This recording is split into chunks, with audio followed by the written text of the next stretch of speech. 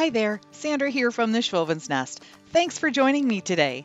I am collaborating with Liana over at Terrarium and Crafts.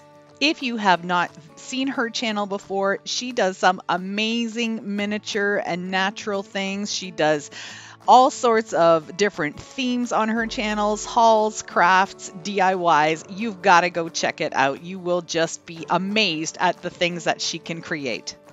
My first project for you today is using two of these terracotta pots from the Dollar Tree and Rust-Oleum chalked chiffon cream. I'm going to give both of these pots 2 coats. Now that they're fully dry, I'm going to dry brush with some country gray Rust-Oleum chalk paint. I'm just going to use a little bit. I want to have a bit of distressing. I don't want it to be too heavy, so I'm just going to make sure that I dab off as much paint as I can just to get a light touch. I'm going to do some dry brushing on this golden pear, and I'm using the chiffon cream paint to do that with this. Again, I just want a really light touch. I'm going to do the same thing with these 2 little green apples. These were an Amazon purchase, and I'll have that link down in the description box. The pears I picked up at Pier 1 on clearance last year. I've now got to fill up my little pots with something so I can have the fruit sitting on top. I've got this leftover styrofoam. I always keep all the styrofoam from different packaging and different things when I get things in the mail. I think this came from a large TV, and I'm just going to be able to wedge that right inside the little pot. I'm going to use some bits of this green moss, and I'm going to hot glue that inside the pots.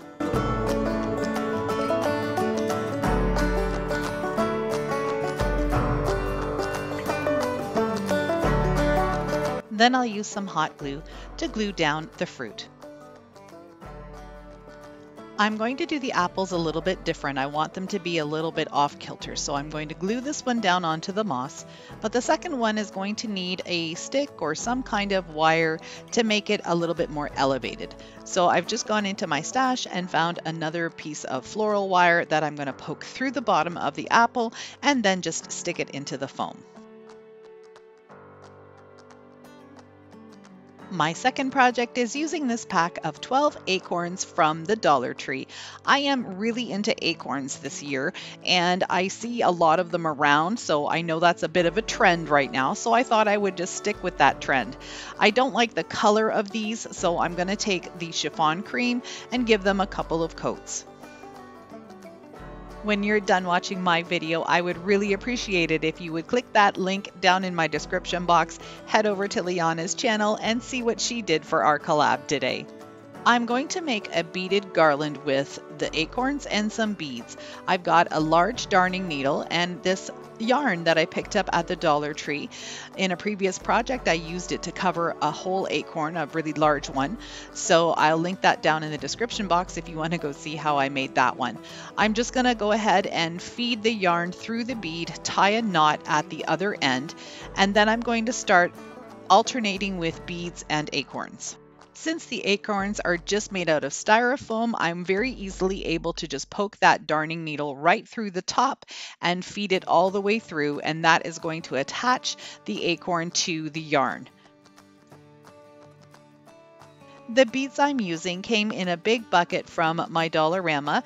They were $3.50 for, I think there's a couple hundred beads in there, but they're all different styles. So I'm just going to take the dark beads and the lighter colored wooden beads and alternate those with the acorns and use all 12 of my acorns up.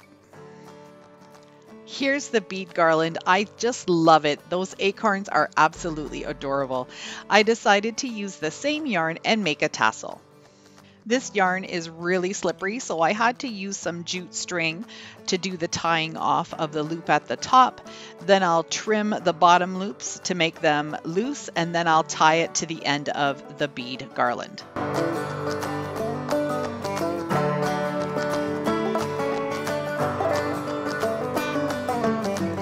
Since these are all for my tiered tray, no tiered tray would be complete without at least one sign. I'm taking this little crafter's canvas from the Dollar Tree. They come 2 to a pack, and I'm just going to paint the canvas portion inside with the chiffon cream, and I'm going to give it 2 coats. Using my bare dark antique wax and a small paintbrush, I'm just going to apply the wax to the wood portion of the frame. I'm also going to go around the edges on the canvas just to give it a dimensional look.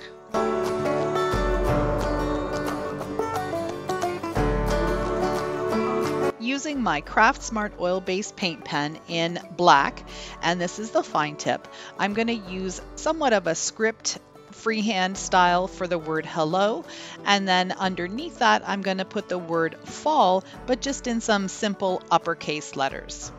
I'm also going to give the letters a little bit more dimension by making them a little thicker and thinner in spots, just so it looks more professional and high-end.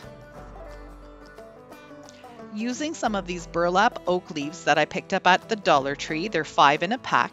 They are wired and they're quite large, but for this little project, I want to make a little mini leaf. So I'm just going to cut that out of one of the sections and then I'll hot glue it onto the sign. I also have these tiny little pine cones. They're actually not pine cones. They're little seeds or cones from a hemlock tree. I did some foraging at my fall in the spring, found myself a big bucket of these. So you'll be seeing me use these in my fall decor as well as some of my Christmas decor. But I just thought they were perfect to add onto this little sign. Project number 3 is using this picket fence. I'm just using a portion of it. It was in the miniature section at my Dollarama. I'm also going to be using some of these little hemlock pine cones again. Actually not pine cones, but hemlock cones. And I'm going to make a little wreath.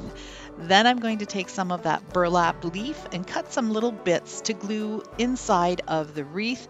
I'm also going to use some tiny little green sprigs of boxwood just to add a little bit more color.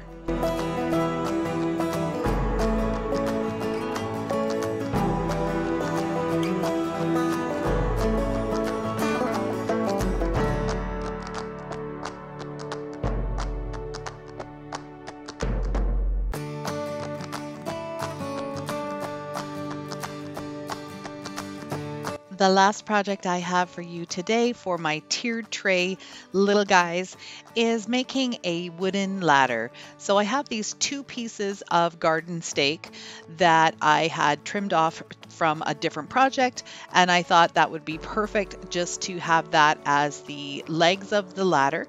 And then I'm using these other little pieces of balsa wood, and I'm going to trim those down and make the rungs. Using hot glue, I'm just going to glue the pieces together.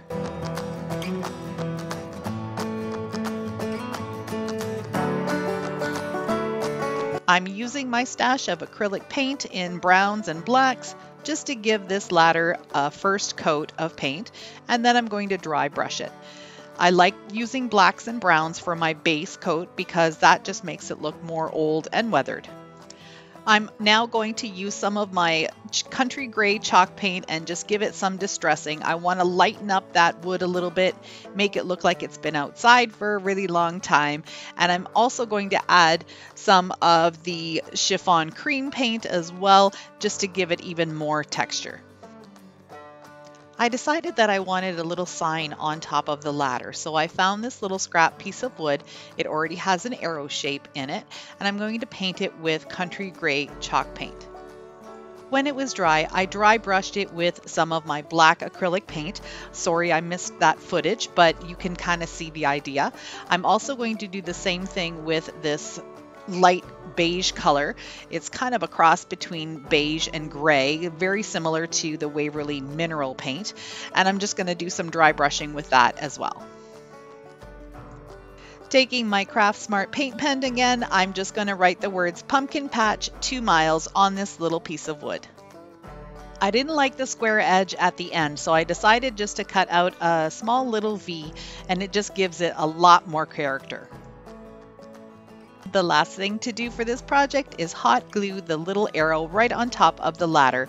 And I'm going to do it on a little kitty wampus there, a little angle, just to make it look a little bit more cutesy. The final project today is making another acorn.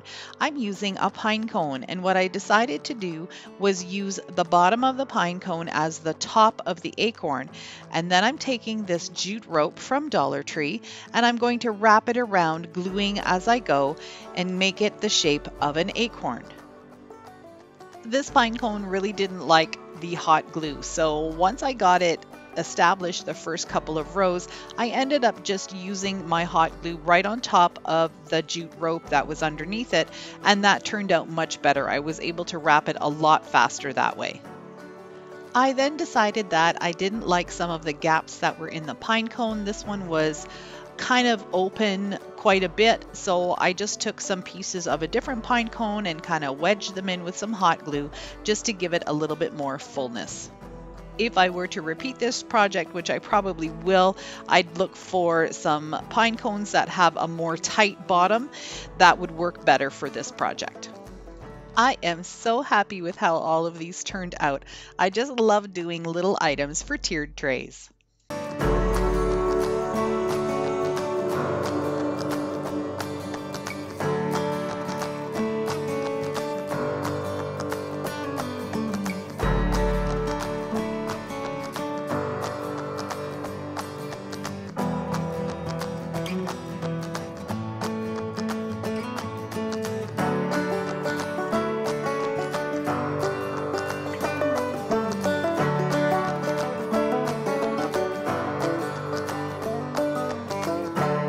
I'd like to thank Liana for collabing with me today. I had a lot of fun.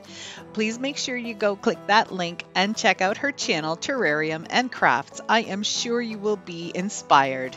Thanks so much for watching to the end. If you like this kind of content, I'd love for you to hit that red subscribe button and the bell to get notified when I upload new videos. See you in the next one.